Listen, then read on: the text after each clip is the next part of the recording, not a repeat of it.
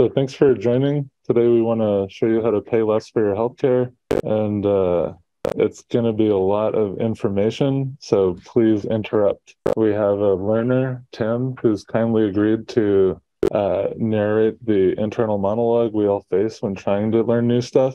And the more we transform data, the more confident we are, and the more we lose sight of that internal monologue. So throughout, whenever you hear something confusing, just throw up a hand and ask us, because the goal is to help you access information that affects your health and the health of the city and eventually the rest of the country. But for today, because it's the New York City School of Data, and we're focusing on hospital data in and around New York. Tim, do you want to introduce yourself? Hi, my name is Tim. Together with Jaan, we're working on a foundation. I'm basically a designer and an anthropologist. What else I really want to say, other than, really what we want to try to do with this workshop, which is a bit of an experiment, is actually do the stuff, access the data. I think that's what we're doing. We're accessing some public data, and we're going to transform the data, and we're going to visualize this same data, make it meaningful and information, and we can make decisions about which hospital to go to, which treatment is the cheapest or the most value, and that. There's a lot of technical jargon in there, and I wanted to try to humanize the people that provide it. I think before we dive in to give a little context, we'll sort of try to describe the problem state a little bit in these few slides. And then once we actually get into the workshop part, I'm curious to ask, I don't want to interrupt, just raise your hand or whatever you feel. I want it to be useful for all of us. And so if there's a lot of stuff you already know about how to do this, you might. I know very little, actually. There's a lot I do know, there's a lot I don't know. Me too. And so, yeah, we want to try to get it done. But we'll give you a little context first and then admit that, I certainly know next to nothing. And there may be really obvious things. Just shout out and say, oh, you should do a different thing. But as I understand it, the session today really is about accessing some public data, transforming the data, visualizing the data. And the extra bonus is that we share that information as meaningful information with people so they can make better decisions. Yeah, and about myself, anything else? No, what did you say about yourself? I'm just Tim. I'm Jaan, and we started this organization called the One Fact Foundation together. Our vision is to provide free healthcare by 2030, and we're doing that using artificial intelligence and machine learning because it's a way to achieve scale with very few resources. So it's a way to deliver information to many, many people around the world using a small amount of money and a small number of computers. And some of the reasons we're doing this as a nonprofit instead of a for-profit entity, it's because we don't want to reinforce the existing system where hospitals, insurers, drug manufacturers, pharmaceutical companies, pharmacy benefit managers, all the players in the healthcare space, it's very hard to know who is incentivized to do what. Because as patients, we might want to pay less for our healthcare, but hospitals need to make money, and they're at the mercy of insurance companies, as are drug manufacturers and pharmacy benefit managers and employers. And so it's a very complex set of laws in the US. If you're an employer and you have more than 50 employees, 50 or more employees, you have to buy health insurance. And your hands are kind of tied if one of your employees, one of those 50 or more people, has a serious condition and has to go to the hospital. If one of your employees has a C-section and it's an emergency procedure, they have to be hospitalized, their baby has to be hospitalized, that hospital bill is going to be up to you to front. And then if you have an insurer, a health insurer, then that health insurer is going to push those costs back on you the next year. And they're going to... This description, the you here is the employer. Yes. Yeah. You've got 50 or more. Yeah. And then you, and the employer, that business owner, is in that position. Yeah. And that's all to give a little bit of context of here's the current state of the world. If you employ anyone in the United States, then you have to by law buy health insurance. And then the health insurance company will charge you more if one of your employees gets very sick. And so say you're a firefighter union, then firefighters do a lot of this stuff. So then their back gets hurt and they need back surgery. So then their explanations of benefits when they file for health insurance to deal with those back surgeries, that'll be very expensive for the firefighter union. And so that cost that is borne by, say, a firefighting station or a firefighter union, that's up to the employer to negotiate with the hospitals. And you see how there's already 2, 3, 4 levels of remove from each one of us, unless we're like sole proprietors of LLCs, or we opt to be uninsured, or we happen to be on Medicaid. A question? From an employer standpoint, if they have a bunch of employees and, you know, some employees are just more sick than others, that actually affects the premium costs for the employee or for the employer. And for the employer. And yeah. Okay, I didn't know that. And for the employer. Yeah. Okay, I didn't know that. And so it's a very simple set of things, and it's very hard to explain it. And so let me try. Yeah. I'm not really stupid. I'm not for stupidity still use artificial intelligence any day of the week. The One Fact Foundation, we have an ethos, we're doing a lot of different things with this idea that with one tiny fact, we can make systemic change at a large scale through applying machine learning and other fancy tools to these large sets of data. Within One Fact Foundation, we have a product or service called payless.health. Payless.health is focused on this thing we're talking about now. There are quite a few different scenarios for different users. Basically, I don't know if we can go to the next slide, ready to do it. It's a search engine. You go in, you say, hey, what's the best place for me to get the cheapest eye operation of this kind? Hit submit, and all sorts of magic happens with large language models and stuff when we're making sense of data. The decision maker, maybe it's a patient, maybe it's a hospital administrator, maybe it's an employer of a certain type company, will hopefully be empowered to make the right decisions for them for their own company, and this will have a systemic effect of basically bringing down, in this country, in this system, prices. That's basically, I think, at a high level, what we're trying to do. What kinds of inputs are you getting for payless.health? What's going in there that's helping drive the company? Public data. Yeah, so basically, so that's the entire internet essentially, or public data. Yeah, so basically, so that's the entire internet essentially, or the parts of the internet that are relevant to hospitals, health systems, insurers, and patients in the United States. And then the goal is to build it all open source and do the same thing for other countries if it works in the US. And maybe why don't we run through for like literally 30 seconds the one more question. Oh, sorry, yeah. Question. Like within the association that we have with the employer through healthcare model, or like, because you know, like obviously if you're thinking about like expanding to countries, that like there might be different systems. I take that. Okay. What do you want to answer that one? I think given the complexity of I think given the complexity of the different incentives of like a doctor needs to make money, a patient needs to pay for care, insurer needs to reimburse claims that were made for their healthcare. That's US centric. Yeah. System. Yeah. So I think your question, I really appreciate it. So within that system, then I don't pretend to understand the full extent of it, and I don't know what the effect of releasing this information will have fully. We're taking our best guess at trying to reduce the price within the current system, but there's no way to guarantee because we have no data on other similarly sized health systems. But we're trying to reduce the information asymmetry of like health. Was it like that foundation? Yeah, with payless.health, like is this something that's meant to change the system or work with the system? And more really important than this. Yeah, I think it my answer, I don't know because I can't fully define the system. My answer, I don't know because I can't fully define the system. Yeah. My else to be looking at for payless.health in the US. Me personally, I feel the root cause problem is it's a for-profit system. So ultimately, what we would like to do is transform the system. However, as stepping stone strategies to get there, there are things we need to acknowledge in the near and sort of midterm to enable employers in these situations to actually start getting there. And so part of this first part and what we're talking about today is dealing with the existing system, but hopefully it's part of a larger strategy eventually at a global scale within a whole bunch of systems, complex dynamic systems and systems, find the right nodes to manipulate and make that systemic change.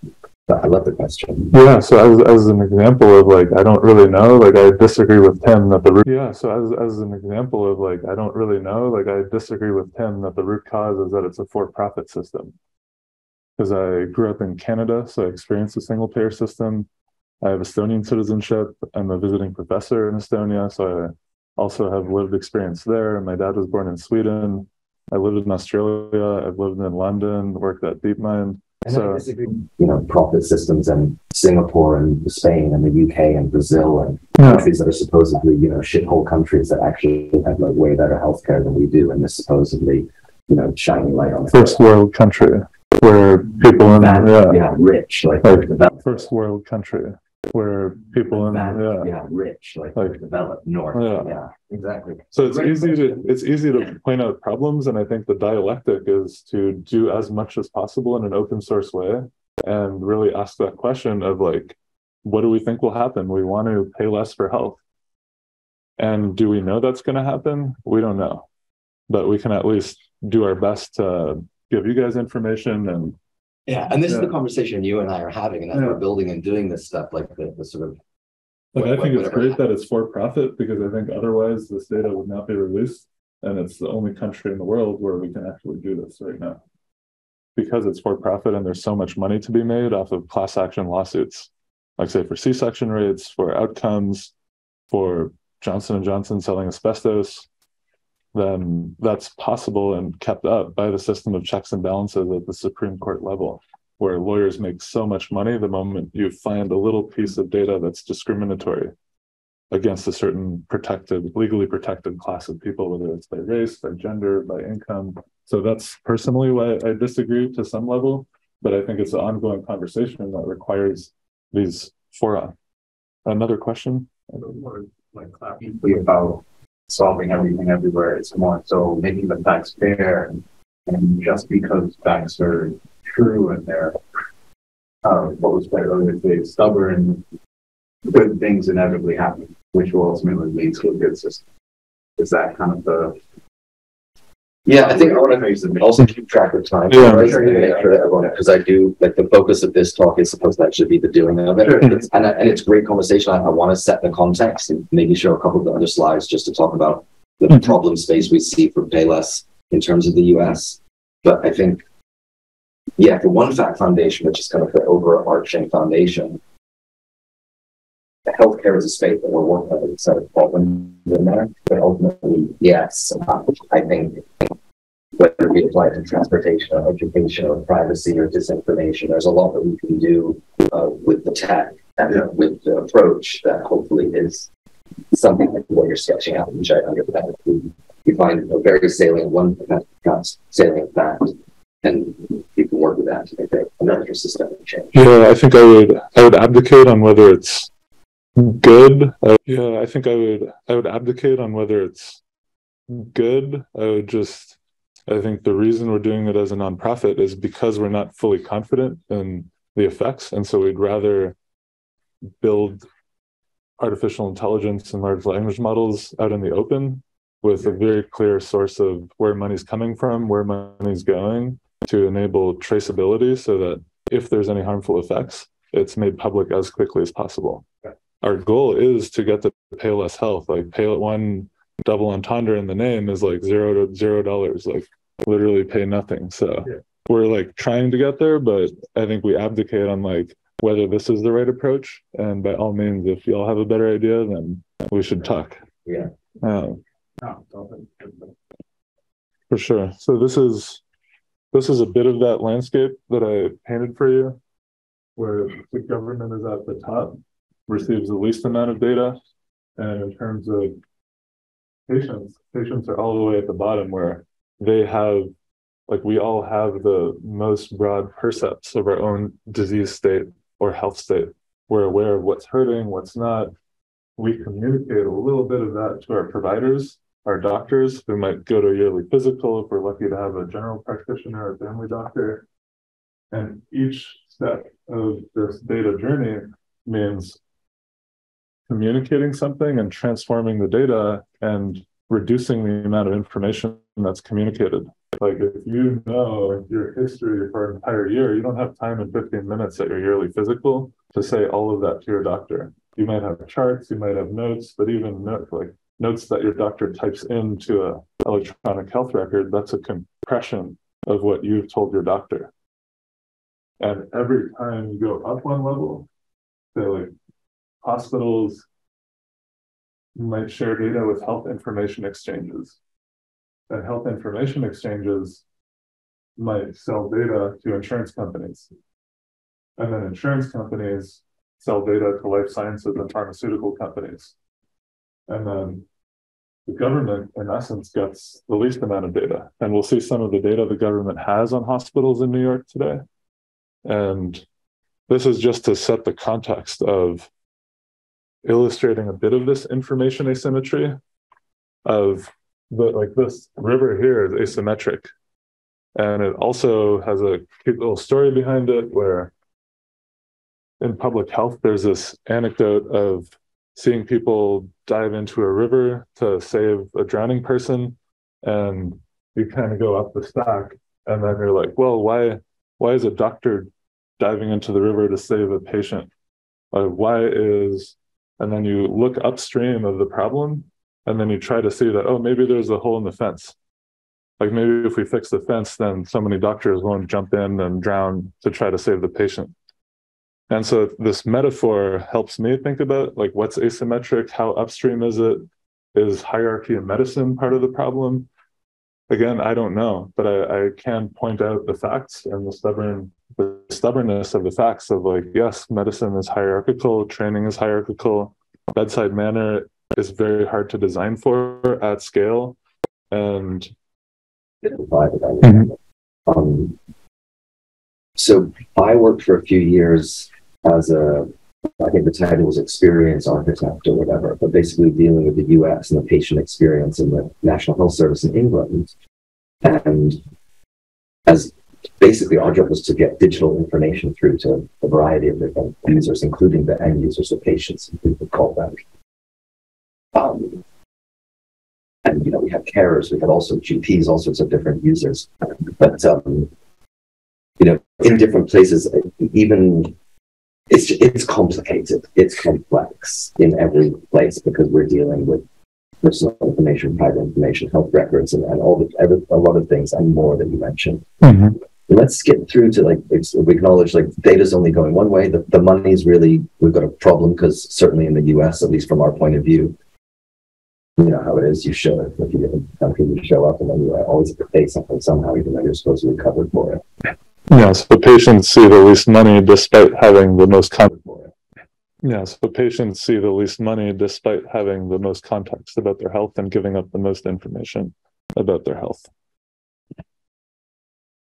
And so we can look at this from a real estate point of view too, like Medicaid or Medicare covering nursing home stays, and then get a sense of a country and a country's status of where can you go for housing and healthcare, whether assisted living facilities. There's about 45,000 of these. So there's various ways you can slice and visualize the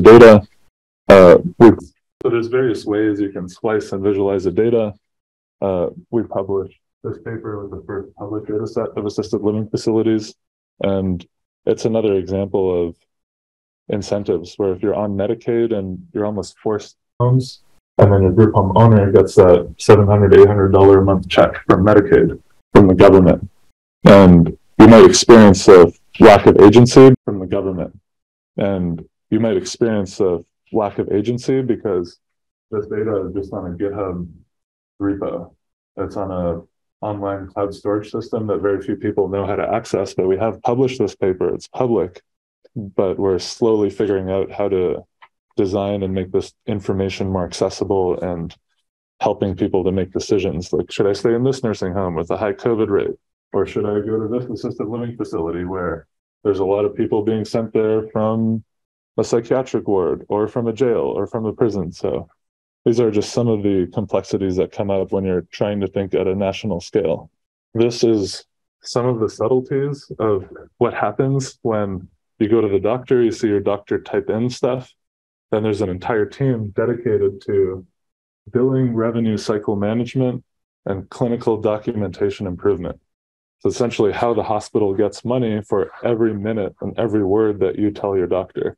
Your doctor will transcribe it. A physician will attach codes to it, or their team will attach billing codes. Like if you've ever looked at your explanations of benefits, you'll see some codes, whether it's CPT codes, ICD codes, doesn't matter. There's an entire team that's searching for these codes and trying to find, like, what have we not billed for? And I've helped build some of this software that helps hospitals make money by finding codes they haven't billed for, because a lot of hospitals will go out of business unless they do this efficiently. And so it's very, very complicated. You can see the number of different entities involved already. So far what we have is a nonprofit bill analysis tool, some users, some potential partnerships. And so the interesting thing is that we're able to collect a few thousand hospitals' price sheets. That's thanks to a law that was passed in the US government in 2019 called the Hospital Price Transparency Rule. And that forces hospitals to post their prices. And so that's the main data set that we're going to look at today. And we'll share a link to a collaboratory notebook that's in the Python programming language that'll help us visualize all of this data here and focus on New York. And we actually got this featured on Hacker News, which is great. And I think in the interest of time, we can dive right in. And I just want to allude to the potential things we might do to try to answer some of the questions that came up of, like, how do we know it's working? Or, like, how do we know we're operating within the system or outside of the system? I think it's to trust the patients more or trust each other more. And so this is one example marketing campaign we're thinking of running with the Link NYC system. Link NYC is those boxes where you might see people charging their phones out or making phone calls. They have Android tablets and they have digital displays. And so this data here. And you can see the Rangers hockey scores. Yes, and you can see cute fun facts about New York. But the facts here are not cute, unfortunately. The facts here are like your hospital kind of charges a lot or a little or has good health outcomes or not. So that's what we're slowly building towards, of like, what's like the equivalent of like a Rangers fact for your neighborhood, especially if you're in one of these hotspots with high concentrations of households that have $50,000 of household income or less, or households that are on Medicaid. So I don't know, how's everyone feeling? As a learner, I'm kind of feeling like I don't know if it's fair because I've been talking about this and listening to it, but I kind of feel like I kind of really get the context and there's lots of big things going on. Mm-hmm. I'm kind of impatient to dive in and like access the data and transform it. Yeah, anyone else? Yeah. Data? All right. Yeah. Let's do it.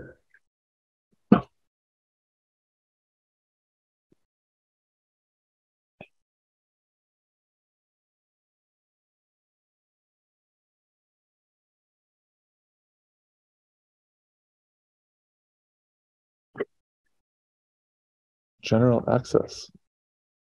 Restricted.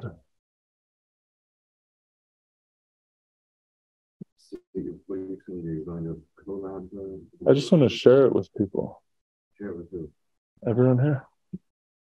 So they can follow along. Just paste the link into Zoom for everyone, or just show the URL. Really? Oh, here we go. Now we got it.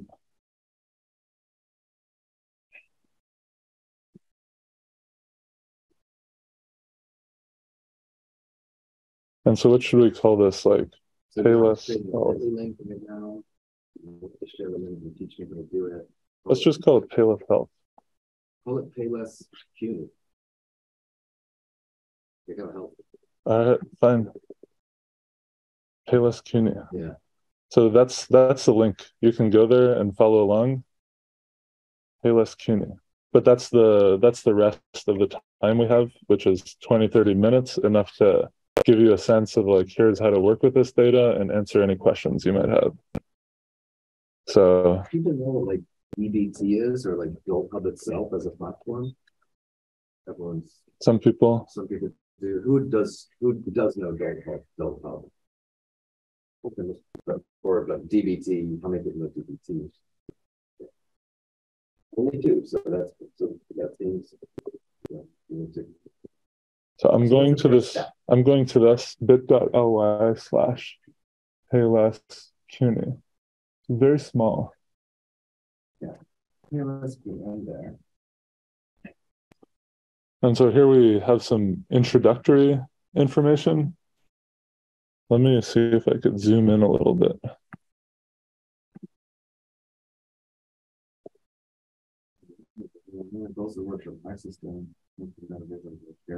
Yeah, so this session we're at. We have goals of the workshop, how to access this data, using the command line, using Python, how to look at the first few lines of those 4,000, 5,000 hospitals that we have data on. First, we're going to look at the first few lines of some files. I'm just looking at the outline on the top left on screen here. Yeah. Over here. And then we'll see how to count the number of hospitals using whatever the government thinks is the number of hospitals. We'll look at hospital quality data, like how many people go back to the hospital within a 30-day window. What are the rates of C-sections or infections or bloodstream acquired infections? And then we'll access data used to define, like, what do we mean by New York? This is the school of data.nyc, but depending on who you ask, New York can be defined in many different ways. So we'll see one definition with the Census Bureau. What do you call that? So in terms of like, what are you doing then when you're saying defining, like, it's like a geographical, it's like you're bounding something, or like, what does New York mean to you? How do you define it? But in terms of like the steps of accessing and then transforming data, what part is that? Like, is there a technical term for when you're like bounding, or like, I'm not sure what to call it, but like, it's like defining New York so a machine can understand what we mean when we say New York. So just enabling us to like build a more specific and precise query. Like that little map that we saw for Link NYC stations, and you saw the hotspots for like households with $50,000 or less in income and people on Medicaid. So is it like the difference between like saying like, hey, I'm going to define New York with like a bunch of zip codes, or exactly. Or could I define New York by like drawing a geographic? We're going to see both. GIS description. Okay. You nailed it. Like one is the Census Bureau defines these core-based statistical areas. We'll see that definition, and then we'll see the United States Postal Service definition using zip codes or zone improvement program numbers. We're chomping a bit here, man. I know. We're getting there. I see the outline. I think I get it even, but. And then we'll see another way of defining New York, which is like in terms of latitude and longitude or GPS coordinates. So you can plug into Google Maps or Apple Maps or OpenStreetMaps. And so after accessing the data, then we'll see how to transform it and link these things together to make a map of New York hospitals, see what their price is, and see what the health outcomes are. And then we'll visualize this on a map. So those are the high level steps we'll go through.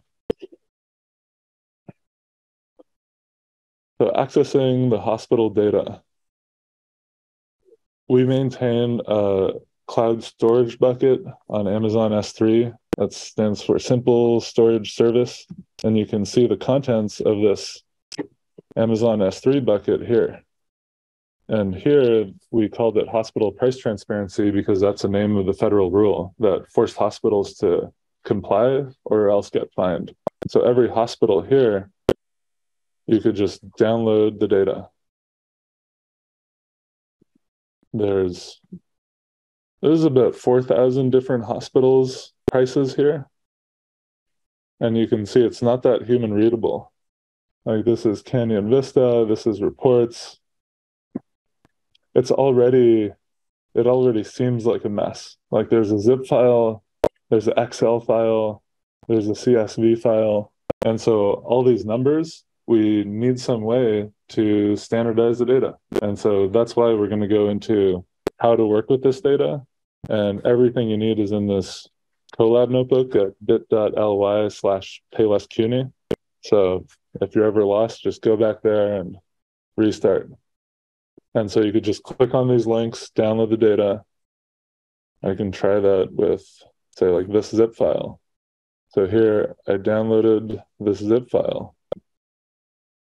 So you're just going straight to that s3.usd. Yeah. Right? Yeah.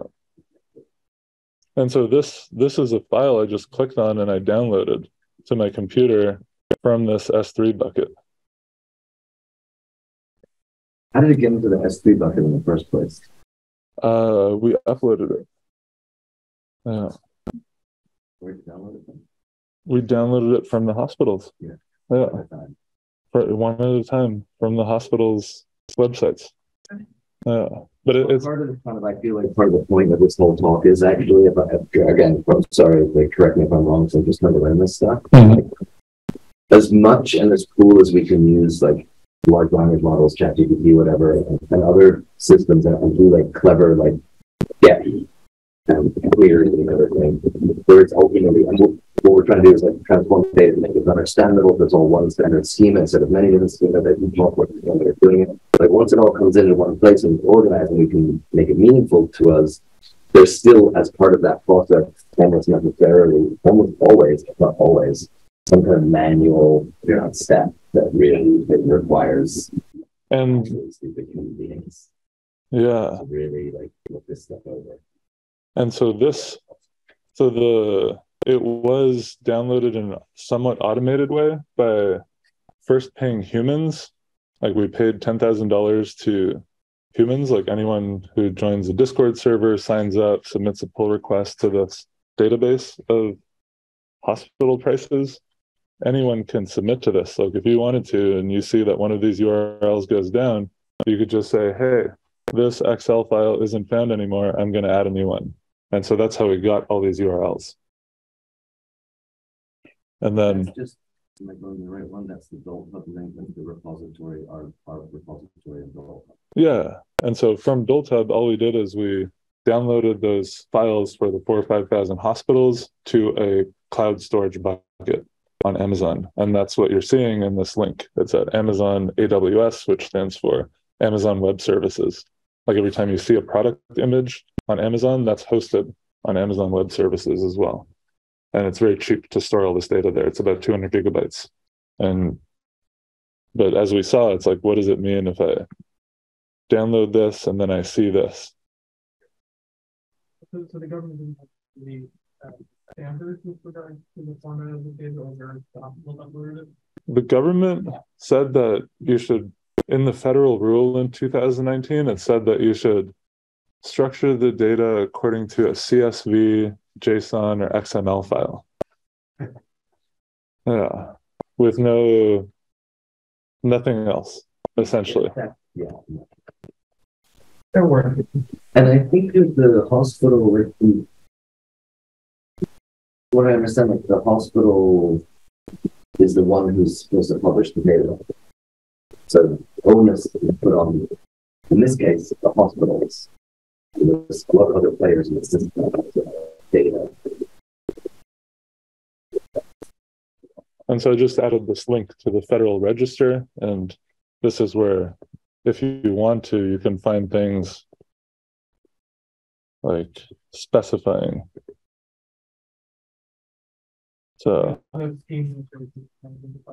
this is in the Federal Register government database of federal rules, and this is it. It says, examples of machine readable formats include but are not limited to XML. Like, I don't know what XML means. Markup language. Markup. Extensible JSON. I don't know what JSON stands Another for. I don't know what thing. it means, what it stands for. And CSV formats. A portable document format that's a copyright closed source format that Adobe owns. Would not, JavaScript object notation. JavaScript object notation and a portable document format would not meet this definition because the data contained within the PDF file cannot be easily extracted without further processing or formatting. And so this is Section 45, the Code of Federal Regulations, subsection 180, paragraph 50, sentence C, and the definition of machine readable You see, it's so complicated for the government to try to define these rules and say what they are. And I think you're seeing already like the huge amount of information asymmetry that is codified at the government level. As designers and systemic designers, we have this problem dealing with super large, complex systems. And as a designer, then what I see here is a language problem. And we are all talking to each other through these codes that most of us don't understand. We don't even know what CSV really means or stands for. And I say we as in, you know, the system, like society, as human beings together. Oh, here's a PDF. You know, I said pretty clearly, like you can't have a PDF. And so I would add,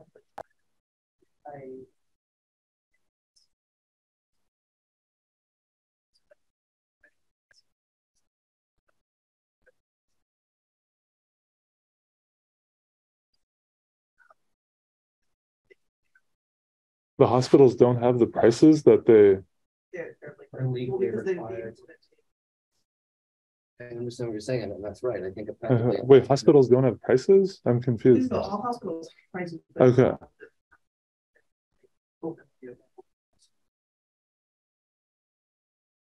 Okay, There's but there's a lot okay. in there to unpack. Yeah, I think there's a lot in there to unpack.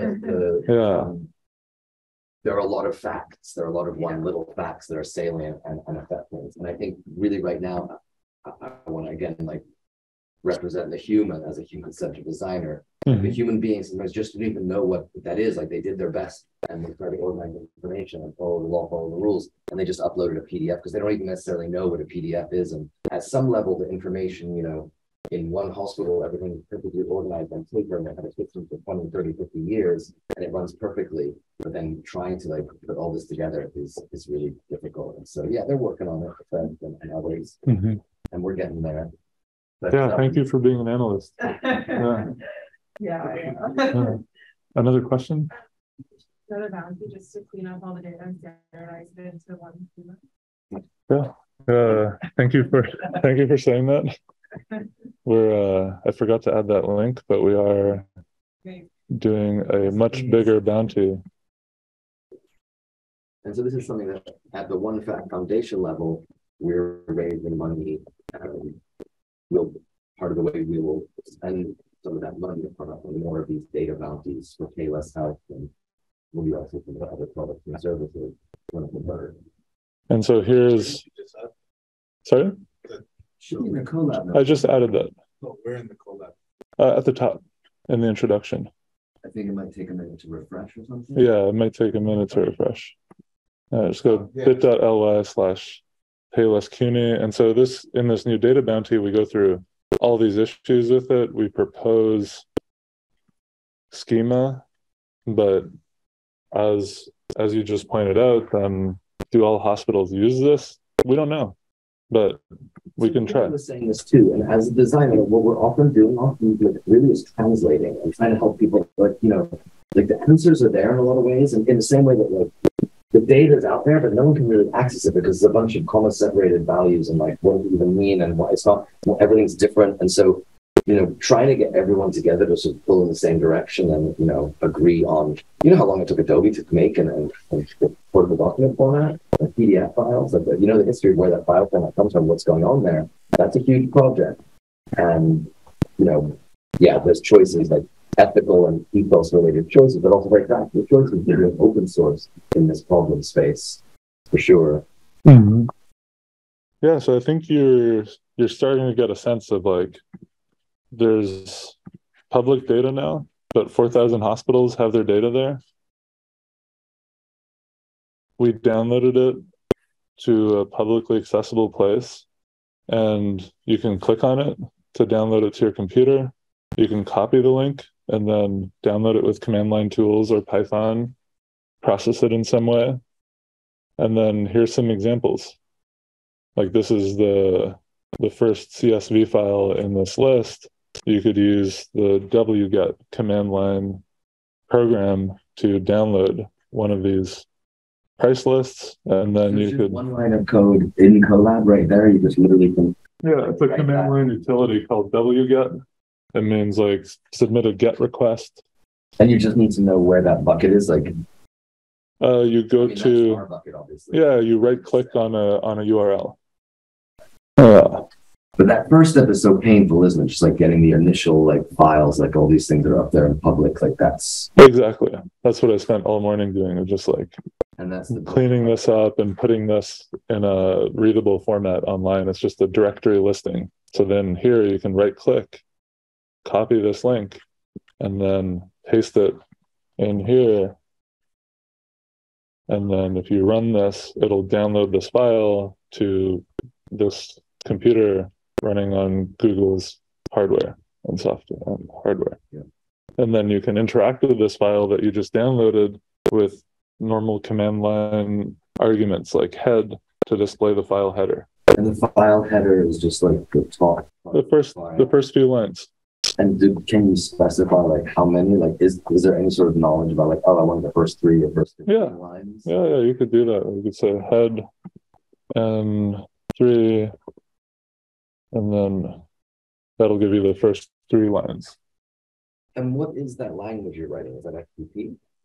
Which language? I don't know. You just wrote -n. -n. So that's a parameter to the command line utility called head. So head is a program. What?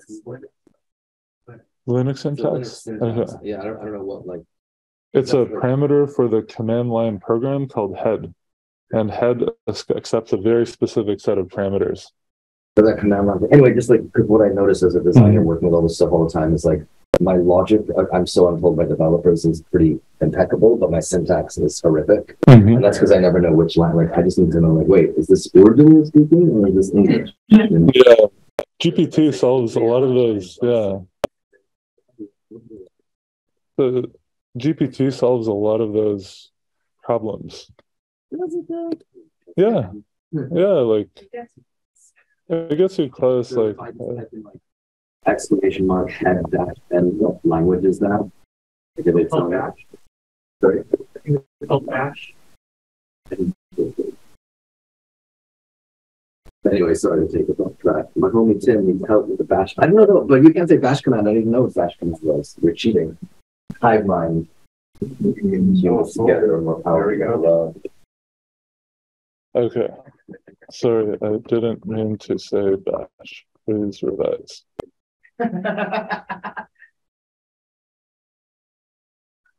And so GPT is good at this kind of like small, short stuff. Like my question was just like, what language is that? This is Anyway, let's get at it. yeah. I wouldn't say it's a language. These are parameters for a command line utility. But surely that's within some sort of structured language. I trust well. And so this is another way to download the data. You could use a Python library called request. This is an HTTP library, and then Colab is nice because it gives you hints about what everything you're doing does. And so if you lose your place, you could see what it does. And here's some code I wrote where you can do the same thing you just did in the Bash Unix command line language in the Python programming language. And so here I'm taking the same URL that I got from the Amazon S3 bucket. I'm submitting an HTML GET request, HTTP GET request, sorry. And then I'm writing the response and the content of that HTTP response. Benefits doing like an HTML GET versus doing one of these sort of import requests, like by HTTP. So request is a Python module. It's a library in Python. It doesn't. You're doing the same thing. You're accessing the same S3 bucket. Right? It's doing the same thing as this wget. Yeah. So why would I do wget versus doing this Python? We don't know. They're different tools. There's no pro or con to say. Depends on what the goal is, on what you're trying to do. So you can have it stored locally on your machine. So if you're accessing it repeated times, it could be faster in processing. Whereas the other way, you're importing into the Python memory. So it depends on what machine you're running. Okay. But for large files, it can be slower. Thank you. So with this Python way, I'm not actually downloading to my local. It's more like in this other library. Right in the memory of the Python. Thank you. And so that's another way to look at this data. And following up on that question, then here's yet another way of getting the first few lines of a CSV file without downloading the entire file. It's a lot of data, and then you can actually stream the data, and streaming just means reading it line by line. So then you don't need to download the entire file, and not everyone has, say, 200 gigabytes of storage for the hospital data. So you could still analyze the data without downloading everything to your memory or to Google, the memory on this Google machine we're using. So you just skip the whole wget step with that. Exactly. Oh, what did I do? And so this is now in like the Python programming language. These are lists being returned, and this is what we'll need to use to transform the data to a common format. And the DolThub data bounty URLs, that's just go here. That's the only instruction. Like you could copy and paste the URLs manually as well. That's another option, or download them from the DolThub database. And this is just for counting the number of hospitals? Or is this? This is still for the hospital, accessing hospital data, like the price lists. And then for hospital data, I think I'm a little lost. Where did you go? right now we're at hospital quality data. Yeah. The step before that.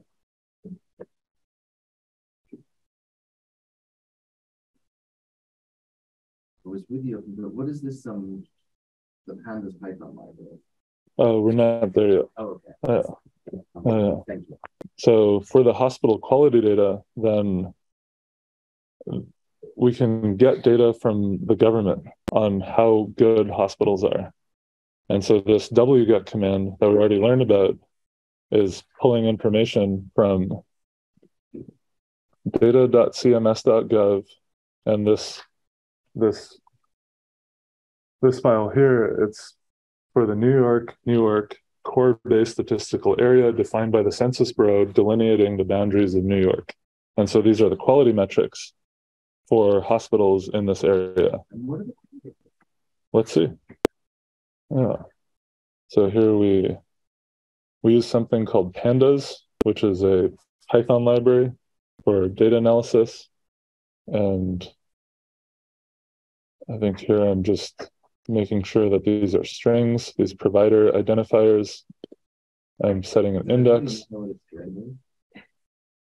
I don't know. It's just like characters, or can they be numbers? I think I thought a string was just letters. No. Can they be numbers and letters? Numbers and letters. Numbers and letters. Yeah. No punctuation. Encoded in different ways. Encoded? I don't know what that is. But I do have a question. What's your favorite quality measure? Yeah. Curling a surprise. There's a expression measure. It's actual name is like 7.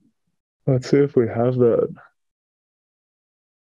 So, wow.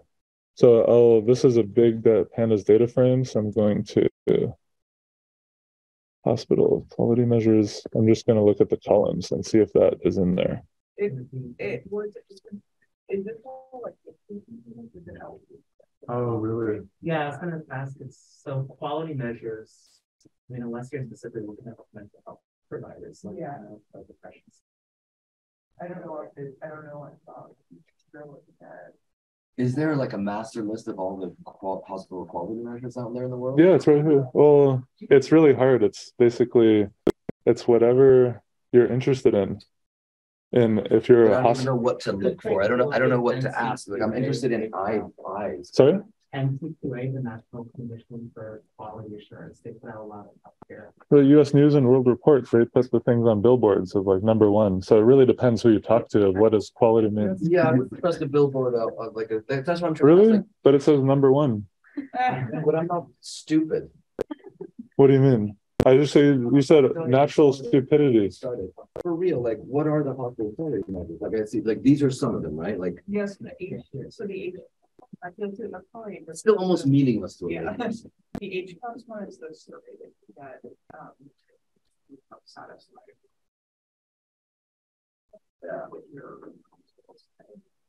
So that sounds nice. That sounds worth putting on a billboard. And HCUP data also has like data, like once you're done with the pricing and you're ready to move on to actual cost, you can get like actual cost. HCUP, which is pretty cool. Wow. I'm confused why you guys switched over to the hospital quality data as well as a bunch more stuff about defining the area, and then it seems like you never actually returned to the pricing data in this sheet. Like, what is the goal here? So here it's to map all hospitals, their costs, and their quality in New York City. Right, and so we're going through the steps. Where first we access the data, and now we access the hospital quality data from the government, and now we can decide on time, like, do we want to see how we define the New York area, and then how do we map it? Because in order to present hospitals and say that score, I already forgot what it's called, the HCAHPS overall hospital quality rating, in order to list that on a map so that you can click and see on the map, like, what's the HCAHPS score of New York Presbyterian or CUMC or New York. I'm just feeling another really bottleneck sort of friction point where, because as like we sketch out the employer example, but like as a patient, I just want to know, like, where's the cheapest place for me to go to get this operation done? And that would be somewhere within one of these quality metrics, or would that just be a price? These quality metrics are unrelated to price. And, right. well, Like, why did we start looking at quality? Exactly. Price. Because we do have quality here. Like, our goal is to map the hospitals, their price and their quality, because if you just look at price, you might go to an overpriced hospital with very bad quality. But in here, you never actually tie the price back, right? Or you don't have that yet because that's further down in your journey. Yeah, where do we get the, like, what's the cheapest, and like, we can map So, the cheapest and most expensive on a map. So that's where we'll get to, like, in this map, of just like being able to link the hospital prices to their outcomes.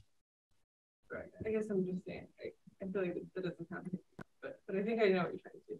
Okay. Yeah. So what would be helpful next? So going through the New York thing, because we're almost at time. Price, I don't know. I think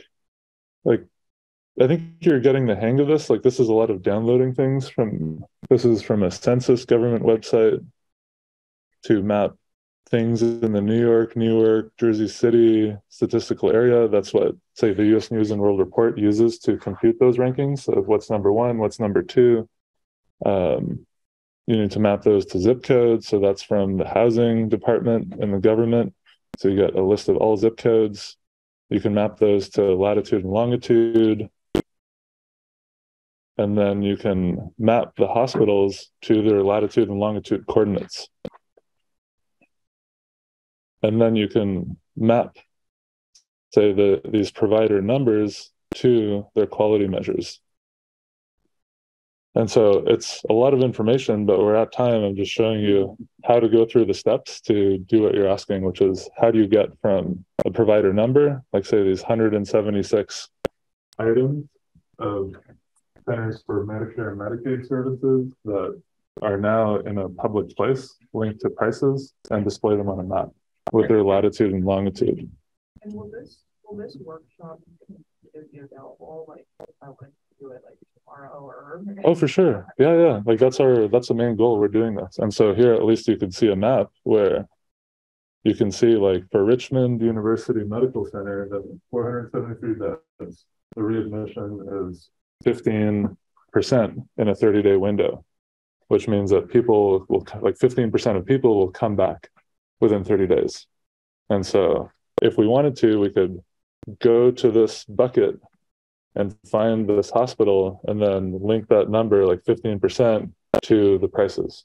And so that's what the rest of this notebook does. Yeah. But for sure, our emails are here. I'll add them. And will this change greatly? Like, payless, No. or payless CUNY, Bitly payless CUNY will pretty much be this. Yeah.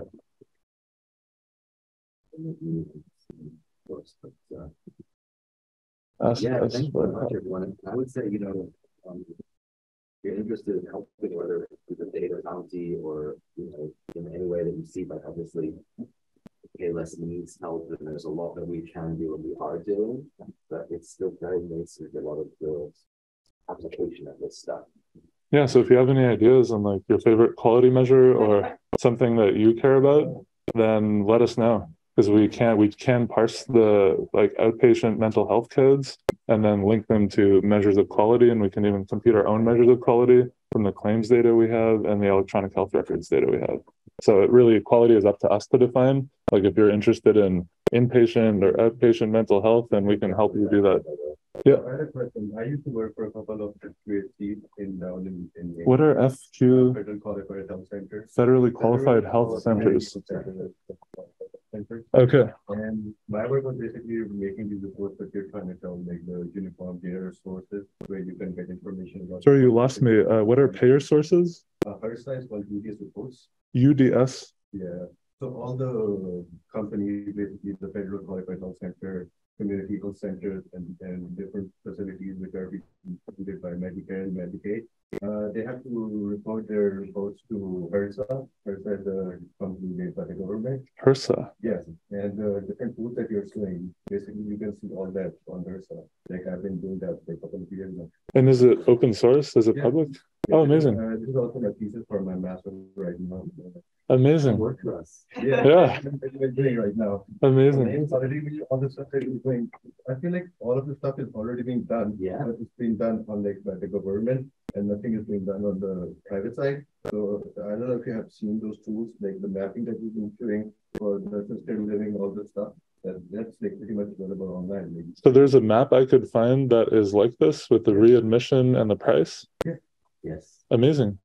From the hospital URLs for the price sheets. So all these hospitals, they have to give these UDS reports to HRSA, and that's how Congress decides like how much funding each of. So HRSA has a publicly accessible for every database. Amazing. So it's only for companies which come under like Medicaid, which are getting their funds from the states. Right. So basically, how Congress decides how much funds we're going to get for different states. It's being decided about these reports, the UDS reports which are being given to HRSA. So it's for every hospital or just some? So whichever covers with Medicaid. Oh, okay, got it. Yeah. So I don't know what I thought the federal rule applies blanket, like to everyone. No, not at all. Oh, okay. Mostly for people who are getting funded by the Congress. Oh, okay. So these assisted living and all these managed long-term care providers, which is like assisted, all these different. I was working for MLTC provider here in New York also. So what provider? MLTC is a managed long-term care provider. Thank you. So all these assisted living, all this stuff was like under their brand. Yeah. So all this stuff is pretty much like available online. Like it's not that hard. Amazing. Yeah. So that'll save us a lot of time. Then we can just make a search engine. Thank you. So just my question was basically like, how is that different from the model which already like the government has in place? I think it's a question of how easily can you search through it and give it to patients. Because like we talked about at the start, the information asymmetry is that, like as you saw, we're using government websites here to map everything. But the goal of what I've seen is usually to help insurance companies, like third-party plan administrators, or help hospitals or help provider networks negotiate to make more money. It's not aimed directly at the patient. So I'd say that's the difference of just making sure that there exists an open source free alternative that's for all of us to decide. That's why we're trying to put it on Link NYC. So if there is something where like people are putting it on Link NYC and making sure it gets to disadvantaged communities that need to make decisions, then we don't need to do our job. Like, please tell us. And then we shouldn't go forward with this. Versus and any acronym actually, ultimately, it's really, really difficult for most normal people to really make sense of the information or just even access the data and make sense of it.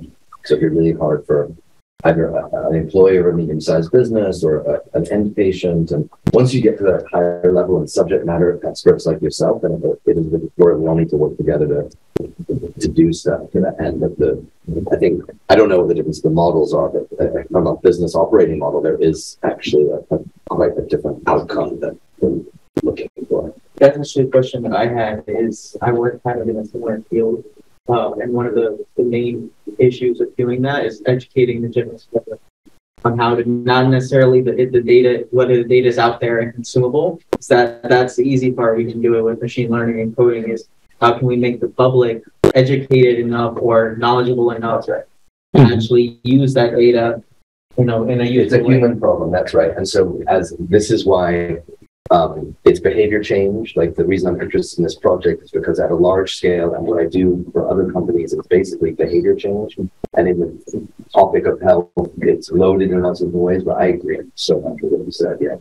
So what are some solutions that you think that you like that how much of your job is going to be education? Most of it is education. So that's why we're building help pages, and that's written by patient advocates for patients to negotiate, to overturn denied claims, or to get out of care network covered.